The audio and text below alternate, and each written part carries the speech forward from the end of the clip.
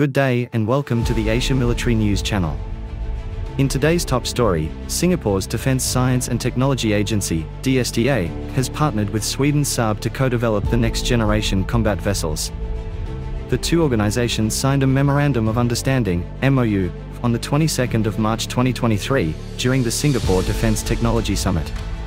Under the MOU, DSTA and Saab will work together in long-term supportability, people development, and smart technologies.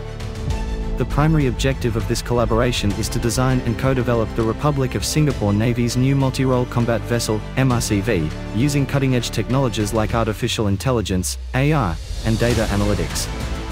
This partnership will allow DSTA to nurture local talent in surface ship design and naval and digital technology. Through work attachments and internships with Saab, DSTA engineers and scholars will get opportunities to enhance their technical competences and develop their skills in the industry. The aim is to build in-country capabilities in the industry to repair composite structures for ships and radar overhauls in the future. According to Mr. Mervyn Tan, DSTA's chief executive, this partnership marks the beginning of an exciting journey with Saab. He also added that this partnership would lead to a more robust in-country talent pipeline of defense engineers and technologists with real-world experience. Mr. Mats Wixell, Senior Vice President, and Head of Saab's business area Kockums, expressed his enthusiasm for this agreement, saying that this partnership recognizes Saab's competitive edge in technology areas crucial for the future.